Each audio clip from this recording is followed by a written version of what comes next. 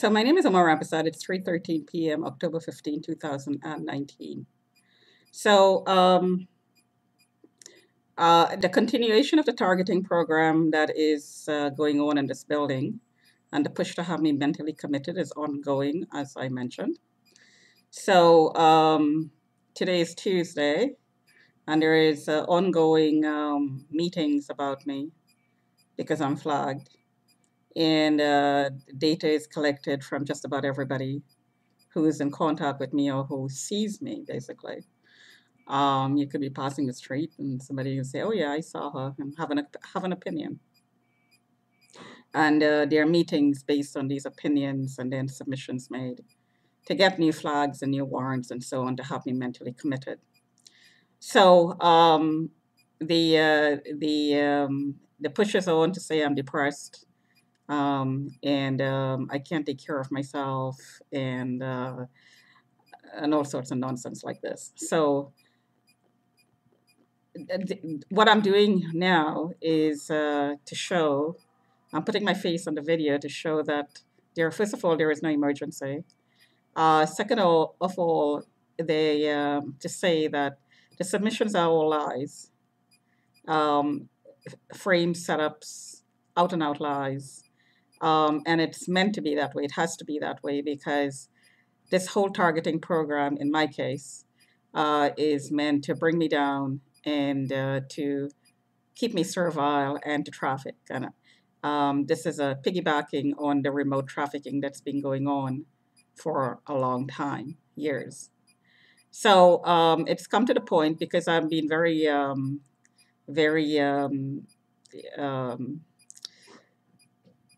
aggressive in the exposure of the program with my blogs and my YouTube videos and my tweets and so on, and providing evidence of being hit with remote technologies. Um, I am aggressively being targeted further. So, so more and more lies are being told, more and more people are involved. It's escalated from whatever level it was at before to another level. I heard the government is involved. Um, as I pointed out before in my tweets, I am not anti government. I believe in a very strong government. There is a need for strong government, strong, effective government. And the government, like any other organization, is open to being corrupted, infiltrated. And this is what I'm speaking up against. I am not anti whoever it is on the top of the totem pole in the government. It could be conservative, it could be liberal, it could be NDP. I really don't care who's at the top. I am not anti um, any prime minister at the top. This is not where I'm going with this here. Um, Within each government, regardless of who's at the top, within each government, there are people in their positions and titles and levels that are susceptible, and these are the ones who hold the power, the decision-making power within the subcategories of the government. So these are the people who are vulnerable to being infiltrated and being corrupted. So because these subsections of the government are corrupted and infiltrated, it doesn't necessarily mean that the entire government is corrupted and infiltrated. It's not. So I'm not being anti-government when I say that there are criminals in the government who are doing this. And that's exactly what's going on here.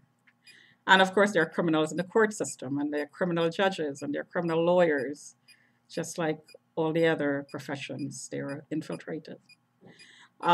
So I'm not being, again, I'll repeat, I'm not being anti government when I say these things. Um, And again, I'm going to repeat that any claims of my carrying weapons and so on, claims of my being aggressive, uh, carrying weapons, this is not true. I do not carry weapons. Don't believe in the use of them. There's no need. There's absolutely no need for a weapon, unless, of course, you're in a battlefield or um, there's no need for being physically aggressive unless somebody's coming at you physically. So for self-preservation, self-defense. Any other situation as as knowledgeable human beings, civilized human beings, there is always another option. There is always another option than the option to pick up a weapon to resolve a situation. So I don't believe in it.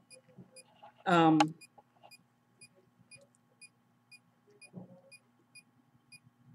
so I was going to give you a little sample of the signals, and it's been going on for quite a while. Yesterday I was out. It's fall and the colors are really beautiful. So I was out looking at some of the colors out there, and I was hit all day. And I was in a vehicle, and I was still being hit. So the vehicle was being tracked, or I was being tracked in the vehicle. This is a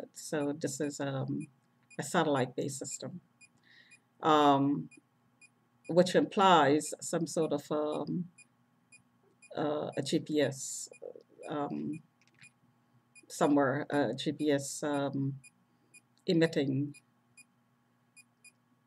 Let me rephrase that. It implies some sort of a transmitting device. Let's just say that. It could be your cell phone. Who knows? Could very well be a cell phone as well. So I'm just going to show you some signals here. So this is my hand again. The detector is not connected to anything. And that's my hand. And the power is turned up because I'm getting cramps in the chest and acid reflux like um, sensations when really I don't have acid reflux. It just goes away as soon as the signals go away. So the power is turned up. Take my hand away. Put my elbow on.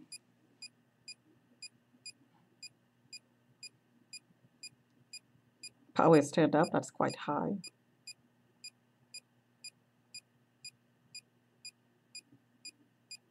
So I'm going to put a live wire on there.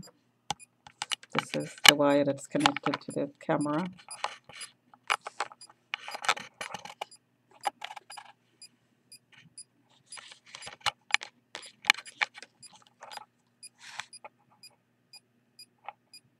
That's the wire touching the detector, just about where the sensors are.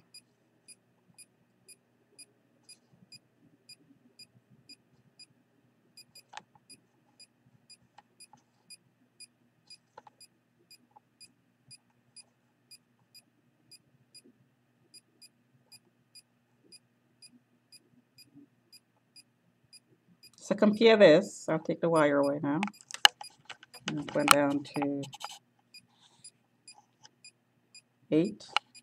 So compare this to the arm. Excuse me. The arm. And it's comparable. Let's take that away. This wire away from the detector.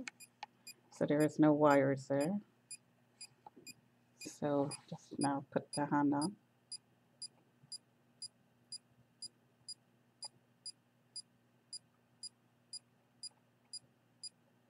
Take the arm away.